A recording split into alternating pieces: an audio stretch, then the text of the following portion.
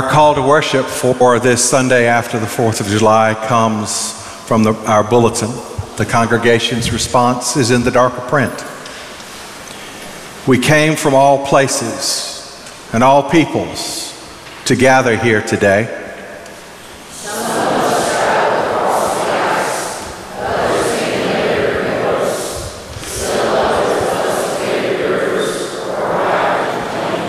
We found a land blessed.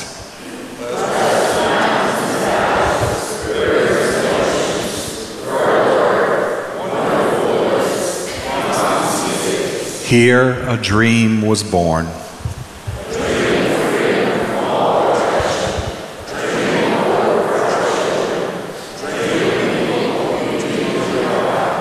We have turned to nations and peoples who gave us birth.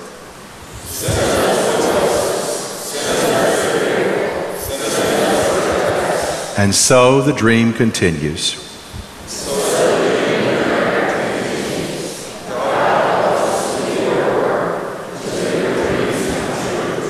Amen.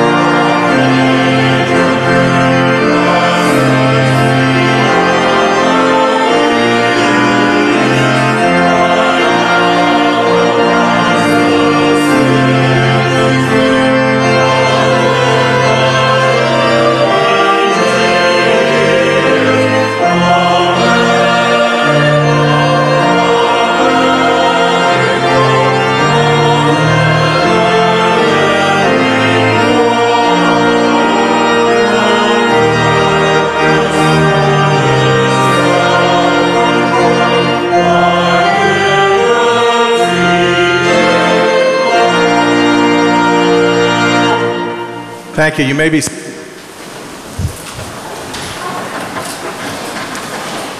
Our invitation for the Lord's table this day is found in the bulletin, along with the prayer of confession.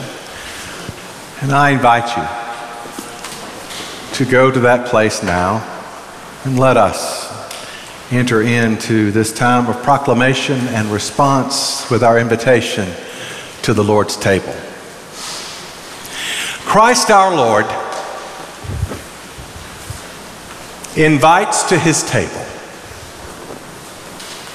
all who love him.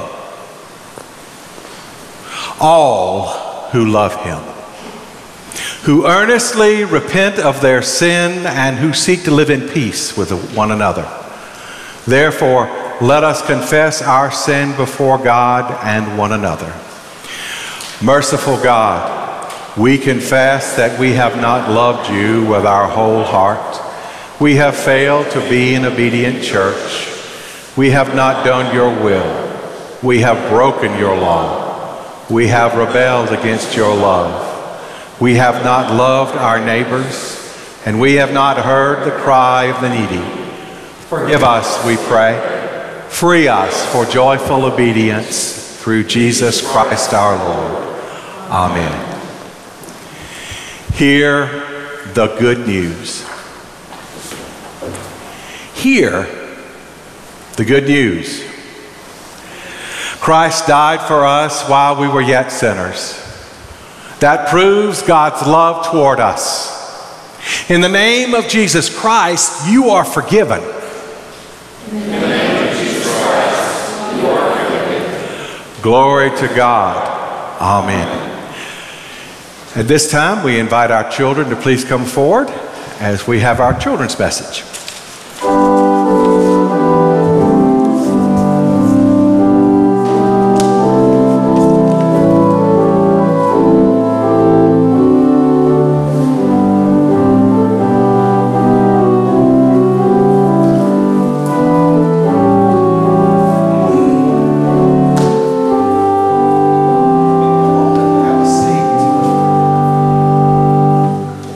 I'm going to stand down here so that I can see your eyes. That is important to me, to be able to see you.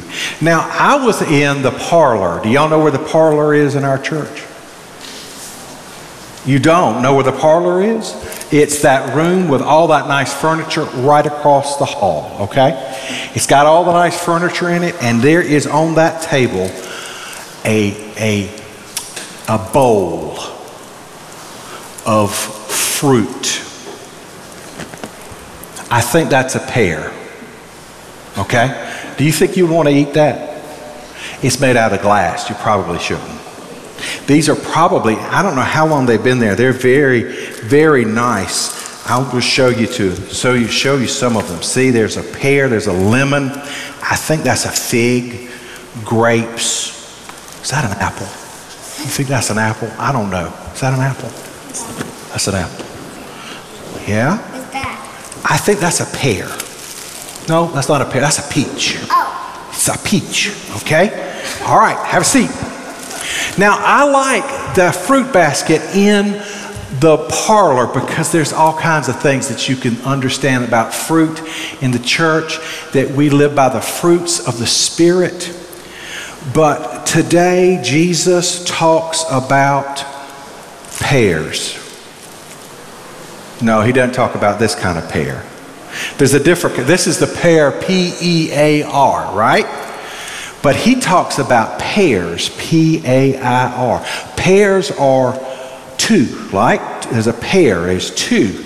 And he talks about sending people out in pairs, all right? And sending them out to do God's work 2 by 2 by 2. They would go out into these towns and tell people about Jesus, and they would love people just like Jesus did. But the thing is, if you get two people, they're not exactly alike. One might be like a pear, and the other one might be like an apple, or another pair of people might be like a grape, and the other one could be like a lemon. But here's the thing I've come to know, that if you put all these pears, you put all of this fruit together, you make a wonderful, what we call a fruit salad.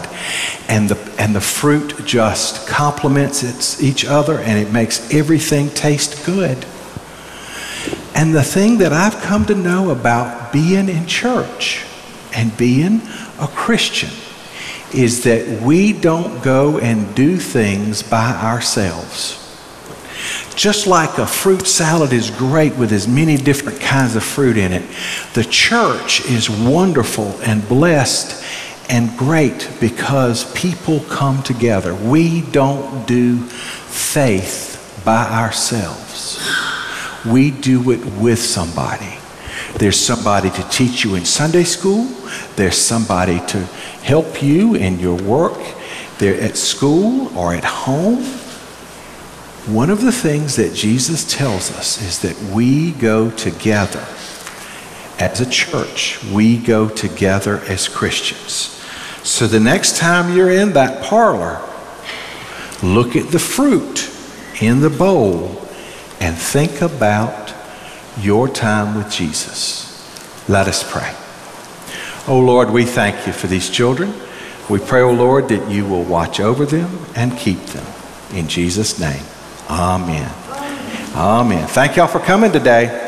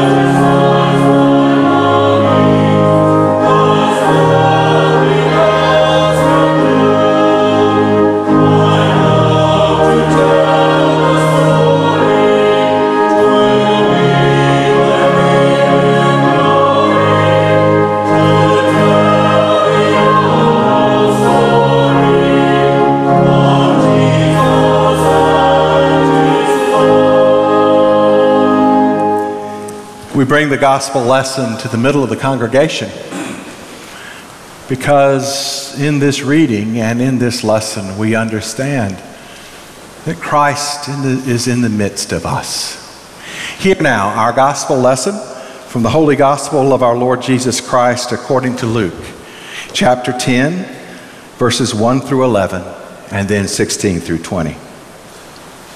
After this, the Lord appointed 70 others and sent them on ahead of him in pairs to every town and place where he himself intended to go. He said to them, "The harvest is plentiful, but the laborers are few. Therefore, ask the Lord of the harvest to send out laborers into the harvest. Go on your way. See, I am sending you out like lambs in the midst of wolves. Carry no purse, no bag, no sandals. Greet no one on the road. Whatever house you enter, first say peace to this house. And if anyone is there who shares in peace, your peace will rest on that person. But if not, it will return to you. Remain in the same house, eating and drinking whatever they provide, for the laborer deserves to be paid. Do not move from house to house. Whenever you enter a town and its people welcome you, eat what is set before you, cure the sick who are there, and say to them, the kingdom of God has come near you. But whenever you enter a town and they do not welcome you, go into the streets and say, even the dust of your town that clings to our feet, we wipe off against you. Yet know this, the kingdom of God has come near. Whoever listens to you listens to me. And whoever rejects you rejects me. And whoever rejects me rejects the one who sent me. The 70 returned with joy, saying, Lord, in your name even the demons submitted to us. He said to them, I watched Satan fall from heaven like a flash of lightning. See, I have given you authority to tread on snakes and scorpions and over all the power of the enemy, and nothing will hurt you. Nevertheless, do not rejoice at this, that the spirits submit to you, but rejoice that your names are written in heaven. May God bless the reading, the hearing, and the understanding of this, the holy word of our Lord. Amen.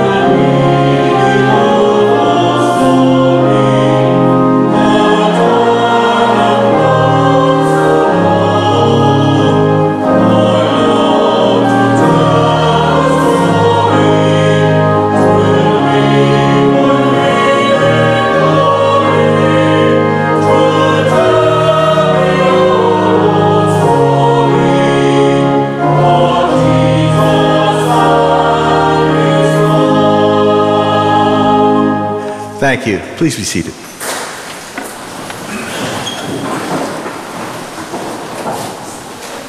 Will you pray with me?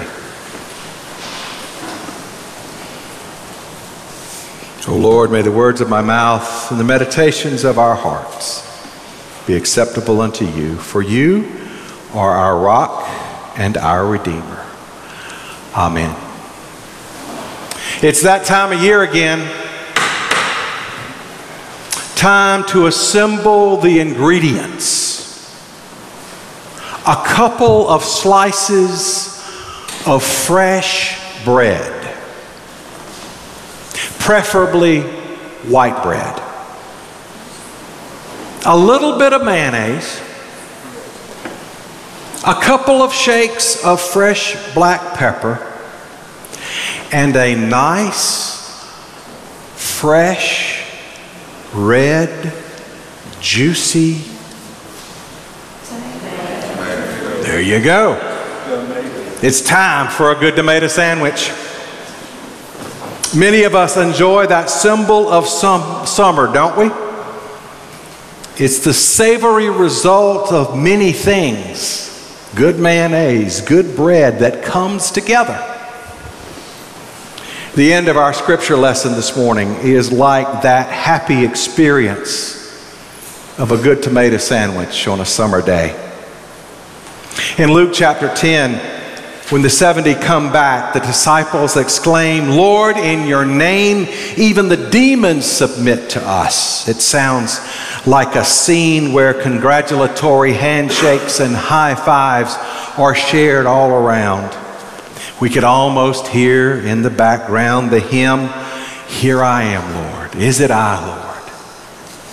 It's a moment of sweet triumph over evil.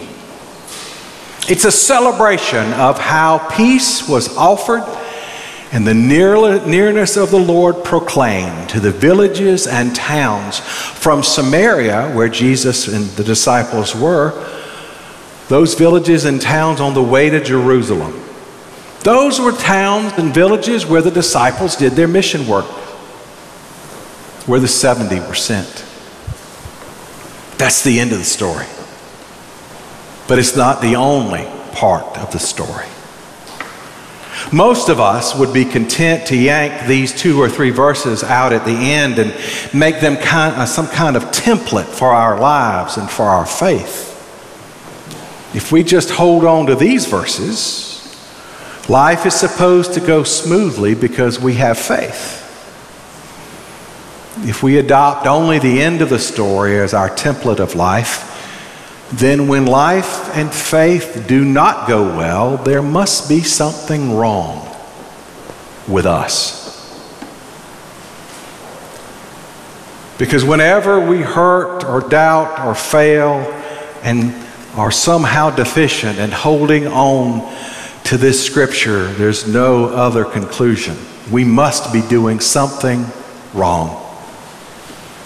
Adversity and challenge appear to us in our lives as marks of unfaithfulness and failure. The glory at the end of the reading did not just magically appear. The end of the story is far removed from its beginning when Jesus sent out the 70 with some pretty austere instructions.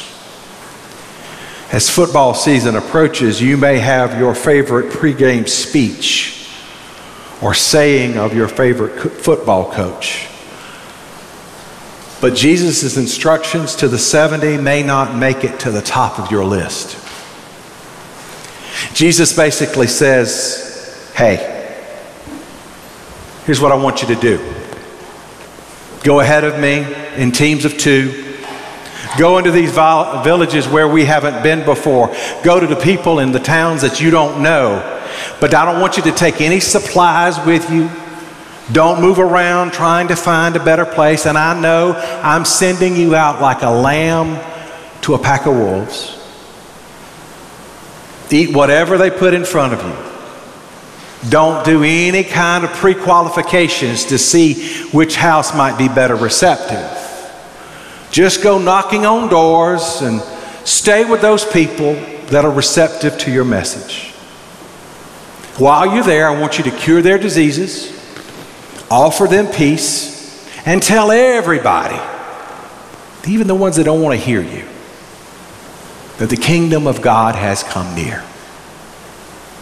And so the 70, which turns out, as I found out in a Sunday school class, is 35 pairs, go out in teams of 2. 2 by 2, they go to these unknown villages. 2 people. Yes, I guess this is for accountability purposes, to keep one straight while the other one looked on. But they were also there to support one another, to help one another. Because disciples don't go at life alone. They go with other people. The pairs, as they went out in these different villages, would laugh together and cry together. They would be there when things went swimmingly well and people were healed, when people received the good news that the kingdom was near. Oh, it was a great and glorious time when things were going good. But they would also be there to witness to one another and pick each other up and help each other in the hard times. Times when people were ugly or rude or threatening or worse. They would pick each other up by the power and mercy of God that was revealed in one another. In those times and places where the message of their peace was rejected, the pairs would dust each other off as they shook off the dust of the place and the people that did not accept them. And they would dust themselves off when they stumbled and made mistakes and failed. They dusted themselves off. They persisted. They moved on. They taught and healed and found receptive people in other places. And they failed in some other places as well. They learned from their mistakes and failures, because failure and struggle are part of our journey. Jesus knew that. Jesus says to the 70 in his instructions to them, whenever you enter a town and they don't welcome you, what a great word. Whenever. It's not conditional as with if they don't welcome you. Whenever is definite. There will be those that reject, that do not welcome the disciples. Jesus knew that there would be places where they would not be welcome. There would be other places where they failed to make a connection. They would face adversity and challenge and even defeat. And Jesus knew defeat. Good Friday comes before Easter Sunday. The journey of faith is not an antiseptic ride free of bumps and bruises. Faith does not inoculate us from doubt and trouble. Faith is our companion through the bruises of life. And faith is strengthened in the adversity that we face. I love a good tomato sandwich in the summer. I've seen some beautiful tomatoes in the farmer's market. But the best tomato sandwich I had came from a less than perfect tomato. It was misshapen. It was ugly. It was certainly not as big as the one some of you grow or like you find in the grocery store. It was not like a tomato that I have bought in the store so many times, a beautiful red, round, big masterpiece that I picked from a pile of perfect tomatoes. No, the best tomato that I ever saw was one I grew myself. When we served the church in Charleston, I picked up a couple of containers to try my hand at gardening. I had a man in the church telling me what to do down there, and I planted those tomatoes in the soil that he told me. I looked at those plants every morning. I'd go out there and make sure they had enough light. I watered those plants. I overwatered those plants. I don't think I ever got the right amount of fertilizer on those plants. I worried every time I saw a hole in a leaf or some discoloration. And finally, when a few blossoms pushed their way out of that plant, I was on cloud 9. I watched those little misshapen tomatoes struggle and grow, and I struggled with them. Then there was the day I picked that ugly, imperfect tomato, but fully ripe, off the vine. And I took it inside. I don't think I got but one tomato that year, and this was it. And I took that tomato inside and I sliced it so carefully. And I put the mayonnaise on the bread, and I put the pepper on it, and it was the best tomato sandwich I ever had. And what made it the best tomato sandwich was not its shape or color. What made it the best tomato sandwich I ever had was that it was seasoned with the full experience that I had growing that one tomato. In the good times and in the bad, I learned. We also learned that faith is not a completed project that we purchase like that perfect tomato in the store. Our faith grows in the sunlight and in the storms of our lives. And sometimes we overwater it. Other times we don't nurture it enough. But we learn and grow from our failures, and we become stronger. The demons that submitted to the 70 weren't just the ones that plagued the townspeople. Some of the most pernicious and vile demons are not out there in the world. They are the ones that quietly stalk us and shadow our lives. These demons that are up close and personal frolic in our pain and uncertainty, and they amplify our doubts about ourselves. They tell us we're not good enough. They sow skepticism about our worthiness as the children of God. These are the demons that twist our faith and tell us that good and faithful children of God avoid conflict, avoid struggle, and avoid a challenge. Because if you know challenge and struggle and conflict, then you are a failure and aren't good enough for God to love.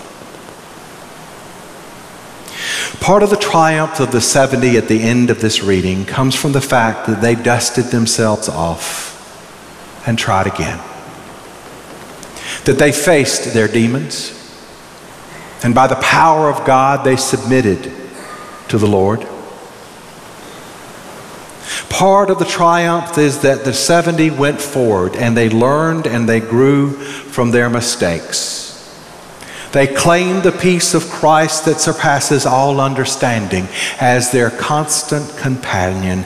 They learned that in good times and in bad, in faithfulness and in doubt, in fruitfulness and in failure, the kingdom of God is always near. And that was more than a message that was taught or sung or preached. It was a life that was lived. With all of life,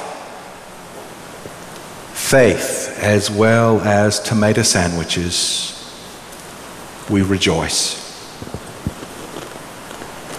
Because our names are written in heaven, we know the power of redemption and transformation. Because our names are written in heaven, failure and doubt are not the last word. Because our names are written in heaven, we can dust ourselves off and pick ourselves up from the failures we endure and proclaim the good news. Because our names are written in heaven, even the demons will have no lasting power over us. Because our names are written in heaven, we rejoice. In the name of the Father, and of the Son, and of the Holy Spirit. Amen.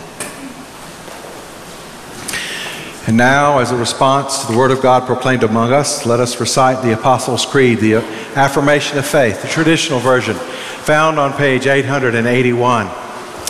I believe in God the Father Almighty, maker of heaven and earth, and in Jesus Christ, his only Son, our Lord, who was conceived by the Holy Spirit, born of the Virgin Mary, suffered under Pontius Pilate, was crucified, dead, and buried. The third day he rose from the dead.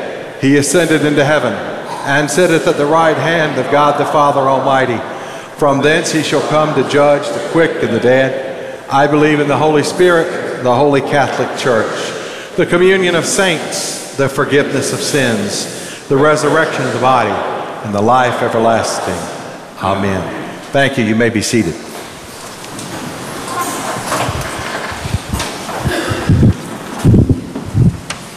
As we gather today for our time of prayer, we are mindful of many things that are happening in our lives, in our community. Many of you know of the loss of the Louder family home this past week, of all the memories, of all the grandness of that structure, but also of the hurt and loss that family feels. So let us pray for Clay Louder and his family. Greer Blackwelder is going to have knee replacement surgery this week, so we invite you to pray for him. And we want to also remember that Gloria Tessonere died, mother of Jonathan. And as we were talking about it in the early service when Jonathan was here, Jonathan did right by his mother. He honored his mother and his father and all of the care that he could give. And we're thankful for the life of Gloria and the ways that she shaped Jonathan and helped him be the man that he is. We pray for Buddy Gullidge and the loss of his brother. We also pray for Dr. Strobel, who was hit by a car this past week while he was riding his bicycle. Got doing okay, but please keep him in your prayers as well. Friends, I invite you to join me in prayer.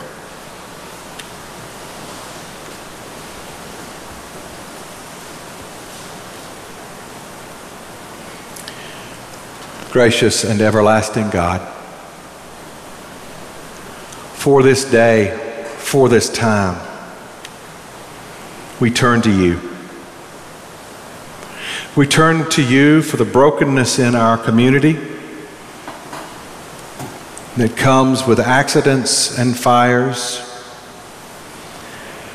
We come to you praying for those that have been faithful unto death and now have crossed the threshold to life triumphant and everlasting.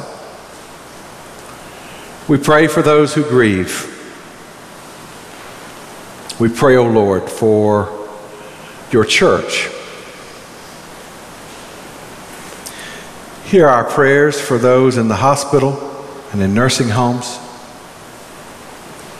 We're thankful for the ministry that extends the table this day, O Lord, to members and friends that can hear us on the radio, but by the careful dedication and service of this church, can receive the sacrament this day. Lord, forgive us. Forgive us for our sins and shortcomings, for the times that we have not been obedient to you, the times that we have been content in our failure not to try again, for the times that we've been hurt and broken and not reached out, and for the times we've seen others hurt and broken and not reached out to them. Guide us as your people. These things we ask in your name. Amen. And now will our ushers please come forward for the dedication of our tithes and offerings.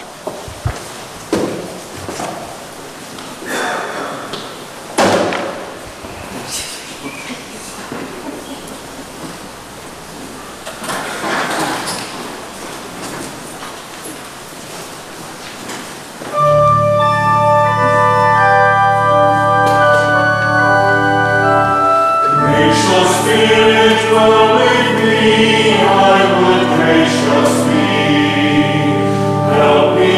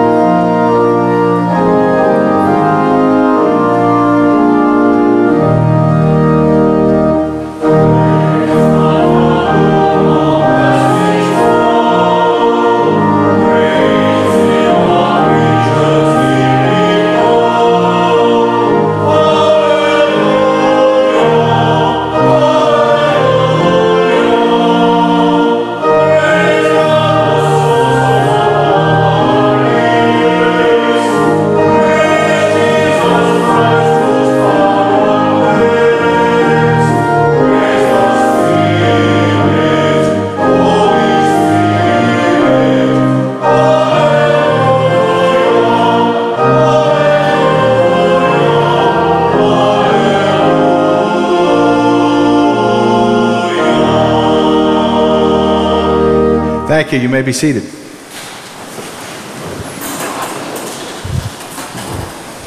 I invite you to turn to page 15 of your hymnal for the congregation's response for the prayer of the Great Thanksgiving.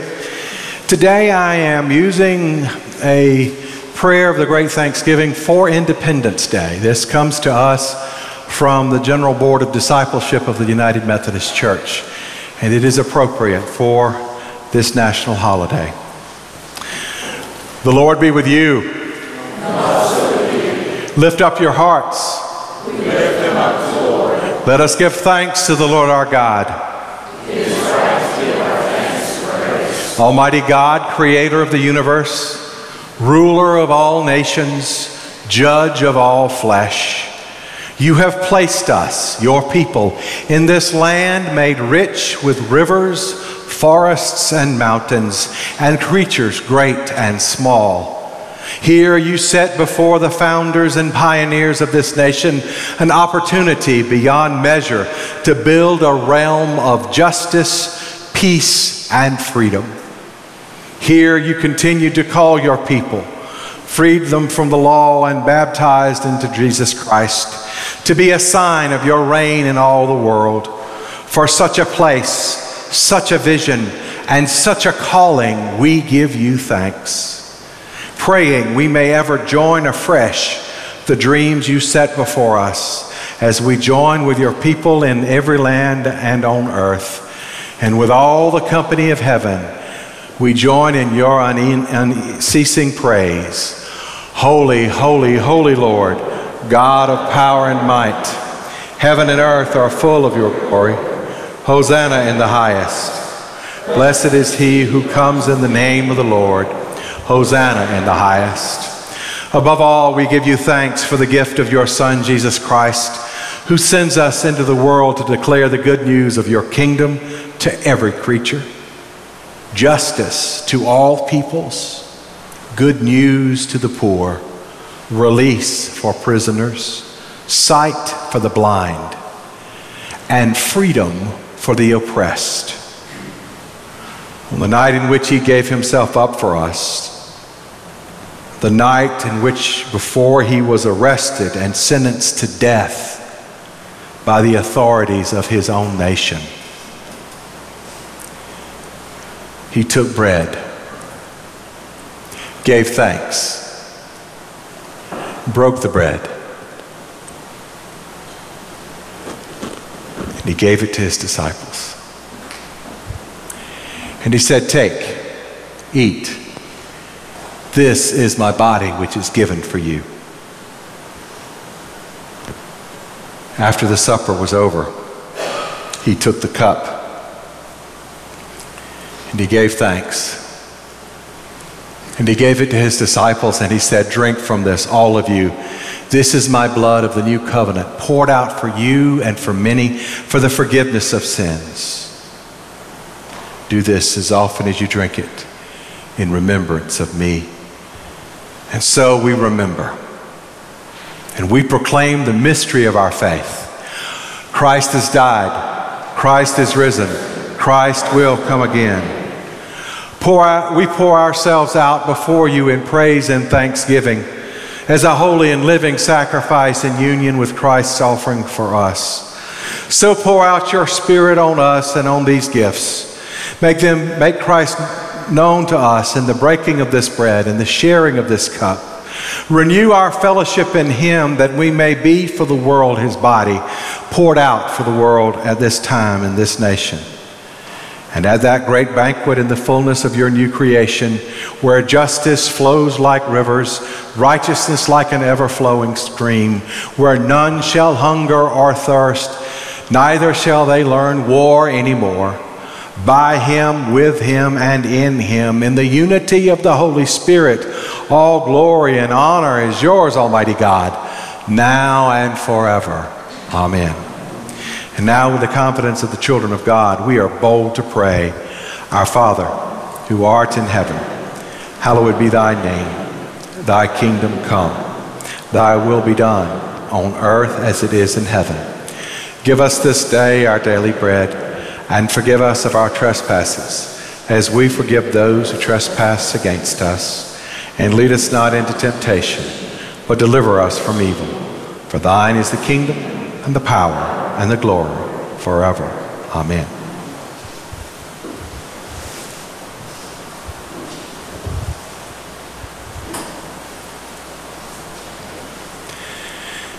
This morning, to my left, you will see baskets. As these elements were consecrated, we also consecrated these communion baskets. They will be taken to the unwillingly absent, those in that are homebound or in nursing homes. They'll be taken by volunteers of our congregation so that others in our church may know of God's great grace and love for them, even though they cannot come to worship. In just a moment, we will invite you to this table, and I remind you that this table isn't the pastor's table. It's not the church's table. This is the Lord's table. And we come because all are welcome. No matter how long it's been since you've been to the Lord's table, no matter if you are not even Methodist, you are welcome to partake. In just a few minutes, our ushers will direct us forward. We take communion by intinction, in which we will offer a piece of bread and invite you to dip it into the cup. We will have gluten-free elements that will be off to one side for those of you that need those elements. At this time, I invite those that are assisting with communion to please come forward at this time.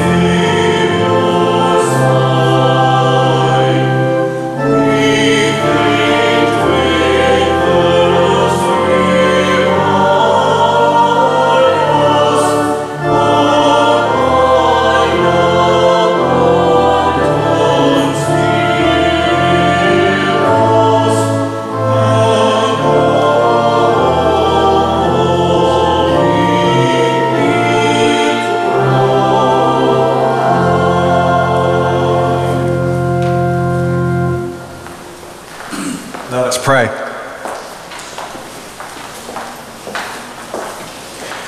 Eternal God, we give you thanks for this holy mystery in which you have given yourself to us. Let us never be weary of well-doing. Grant that we may go into the world in the strength of your Spirit to give ourselves for others. In the name of Jesus Christ, our Lord. Amen.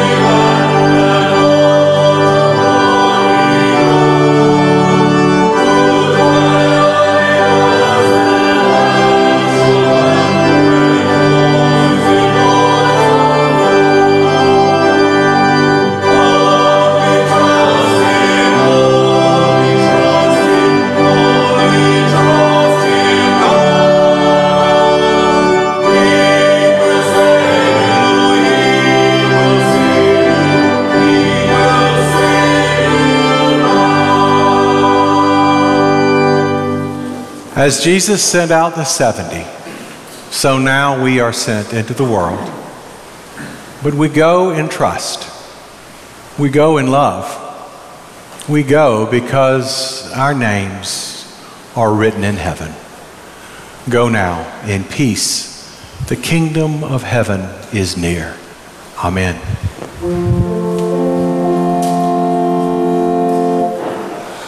Amen.